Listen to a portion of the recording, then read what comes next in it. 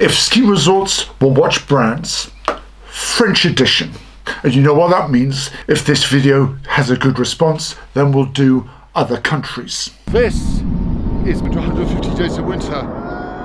You get this view. It's been an incredible day. Thank you all for everybody. So I'm going to try and match certain watch brands to ski resorts that have the same style. Before I start, and of course I'm sure this is going to be very contentious, I'm already going to say that the Holy Trinity are not going to be in this list. There's not going to be any APs, there's not going to be a Patek Philippe, and there's not going to be any Vacheron either. Trust me, you'll find out when I do the list why I've done this, but you know what? If we do a Swiss edition, I can pretty guarantee you they'll be in that one. Not because they're Swiss, but just, okay? Already you can see the problems that I'm getting into. Now, before we get to this, don't forget to subscribe to the channel. I need a new M2 MacBook Pro. So start off 2023 by watching some of my videos and, of course, watching the ads as well. Okay, and of course getting my ego past that 2,000 subscriber mark. Of course, one final thing, please do not take this video seriously. It's just me trying a little bit of comedy.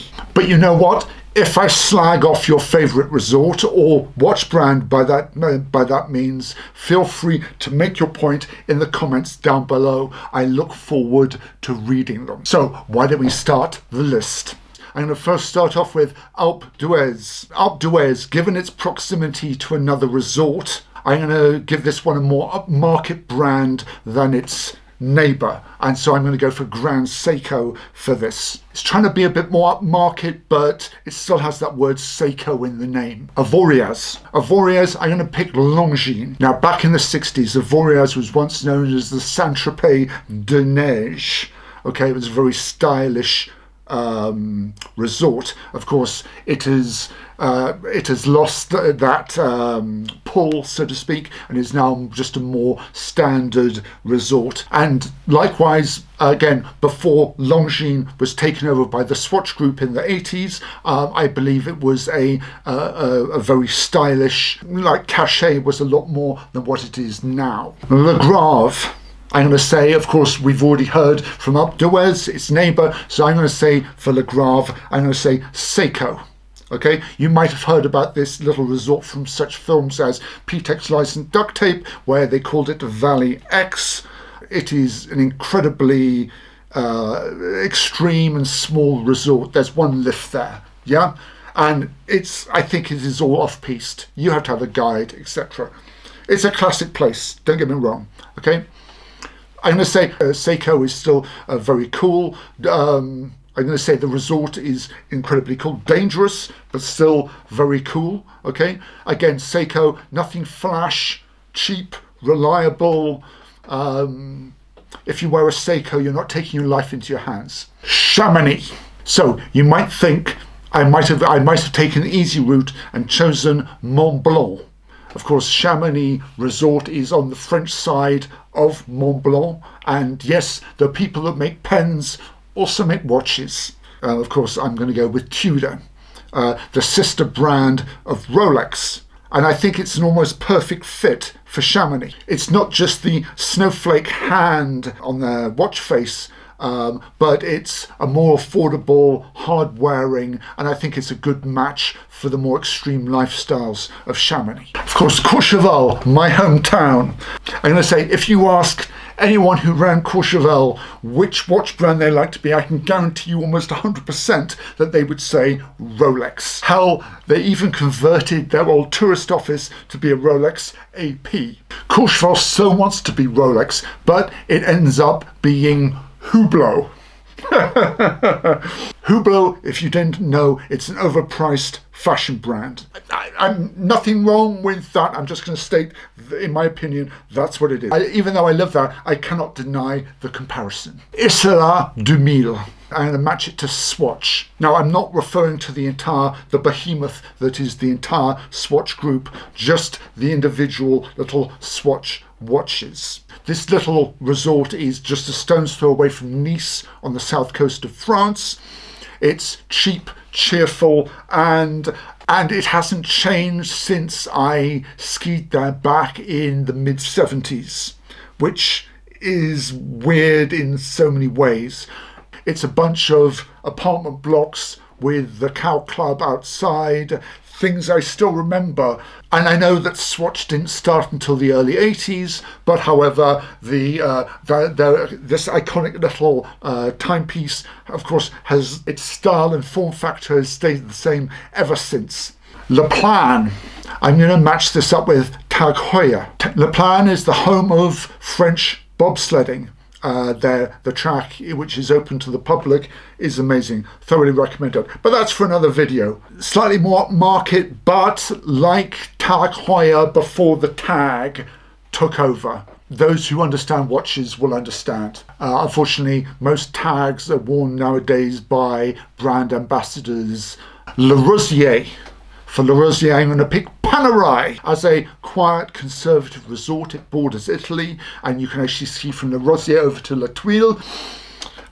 Great pizza there, by the way. Again, another video. Panerai, which is a Swiss brand, is highly linked to the Italian Navy, and of course, that is as tenuous a link as I can make. That, of course, as well. And Panerai, the design is very conservative, and again, rather like the resort. Les Arcs. I'm matching this up with Omega. Les Arcs used to be the home of French speed skiing, and I think the Omega Speedmaster brand is a perfect match. And no, I haven't just chosen because both words have the words speed in them. I think generally the style of it, of those two, match very well. Le Menuires. I'm sorry, Le Menuires, but if you know Le Menuires, you know it's a mass of ugly apartment blocks. I would go as far to say it's the most ugliest resort in the Three Valleys. So you would think that I would go and choose an ugly watch brand. But surprisingly, watch brands don't like to make ugly watches. Well, not intentionally, at least. Okay, except one, Invicta. So if they aren't copying other people's brand styles, they're making large, ugly, cheap watches. Perfect match to Le Menuires. I'm sorry. Saint Martin de Belleville.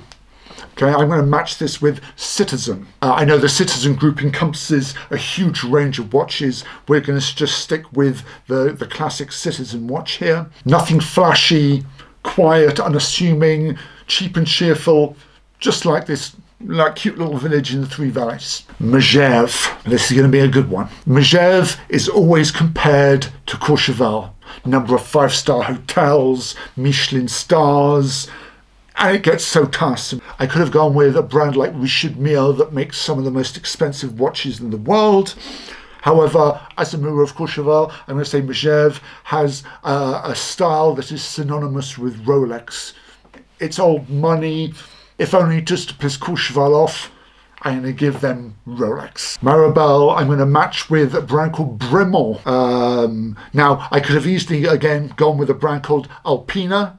Of course, the lift company in Meribel is called Alpina, but that would be a little bit too easy. Instead, what better than a resort that's full of English than Bremont, one of the very best British watch brands. Saint-Foy. I'm going to match this up with a brand called FP Jeune. What better match than a resort that goes under the radar than a watch that is relatively newcomer to the industry and I think is a hidden gem. Tignes. Who am I going to match with Tignes? Of course, what would you match with Tignes? Of course, a Casio, more specifically a Casio G-Shock. So as a resort, Tignes really doesn't give a shit about fashion. It's all about them. It's all about the sport for them, and it's all about having a sports watch that will handle almost any conditions. And anyone who has a G-Shock knows that they are almost indestructible.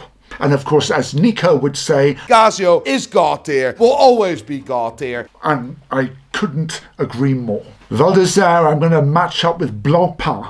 As Tignes' snooty neighbour, I think Blancpain is the perfect opposite to Tignes. And again, this wasn't my first choice, and I had to juggle some brands around from other resorts. Trust me, Blancpain is a definite upgrade from the first choice that I had for Val d'Isere. But again, very old, expensive, and complicated. And of course, finally, we have Val Thorens. Of course, at the moment, Val Thorens is celebrating its 50th anniversary, which isn't very old for a ski resort, but anyway, they of course have matched with a watch brand called Alpina to make a special watch for the occasion. Not very exciting, pretty safe choice, as it's part of the citizen group, like St. Martin de Belleville is just down the valley. Again, you got the link there as well. So there you have it, French ski resorts and watch brands. I'm sure, I'm not going to say if you disagree with me, I'm sure you do disagree with me, but this is my list. Pop it down below, let me know what you think, and on that note, I will see you all in the next video. Ciao.